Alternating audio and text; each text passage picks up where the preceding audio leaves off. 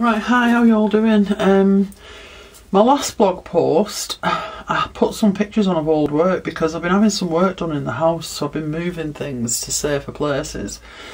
And this is one of the things.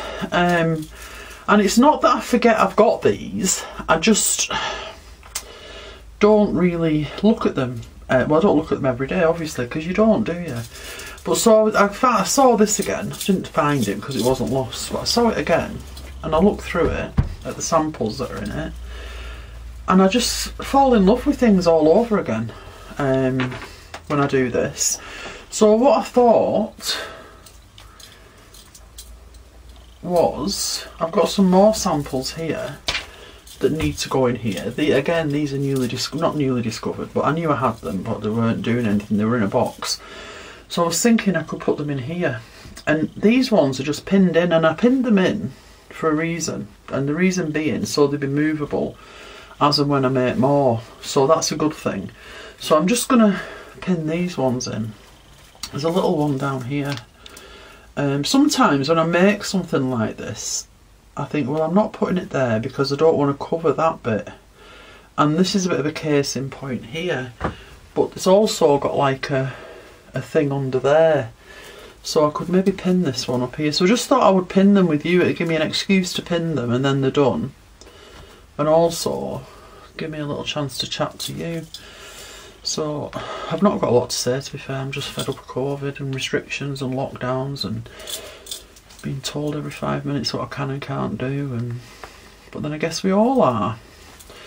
So that's that one pinned in. And I'll sometimes look at these and think, well, that's a good idea to do on maybe something I'm working on now. So they are really useful to have these things. This is a big one. And then over here I've got this one. This is another big one because of the edge. So I'm really struggling a bit here for room, although of course I could. That one could actually pin there and it would conceal the reverse of that, although to be honest with you, that's not really a hideous reverse. It's quite acceptable. But don't pin it through your finger, Karen.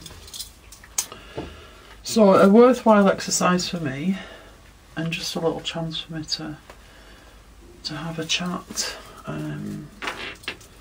So that will go there. This one, I really like this one.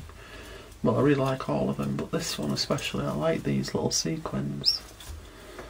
And if I was wondering where all my lace had gone, there's my answer. It's all on these samples, edging these samples. So this one, that needs to be pressed down, that. It's been folded under, I have to be more careful. But this one, again, there's another, I made this specifically to mount samples in. So that's why I added all these little, I don't know what you call them, these little pieces that would take pins for pinning on the samples. So I'm glad I've done that, and I'm glad that I've had a chance to revisit this because it is quite pretty. And I've just noticed these things on the edge. These. Love these. I buy those when I go to London. They're really expensive, but they look like crocheted balls, and I guard them like gold dust. I've got a little tub with some in, and I'm loath to use them because they're so precious. I'm going to unpin that one and press that lace, I think, today at some point. So there, my little sample book just got a little bit more attention, which I'm very pleased about because it's freed these up out of that box and they've got a more fitting place to live now. So that's that little book, and it ties, well, it's not little actually, it ties with this double ribbon, but although it doesn't ever fall undone really because I lay it flat. It's laid flat on a shelf with a lot more other things like this.